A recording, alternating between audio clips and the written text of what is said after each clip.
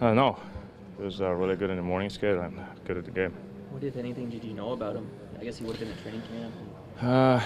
Yeah, I saw him last year a couple of times, and we know he's a good goalie, so just tried to play for him, and he had a good game today. Saw you talking to Ovechkin after the last game. Was he asking you for some scoring tips now this time around? No, we're good buddies, so we just had a good chat. You're leading the team in goals. Is there anything in particular that's working for you right now? You see JVR and Nazi playing good, and today I put two in empty net. Like it's bouncing my way, and we just need to keep winning the games. You're going to let you keep the mustache, considering all this success? November is over, so I'm going to shave it today. Okay. Thank you.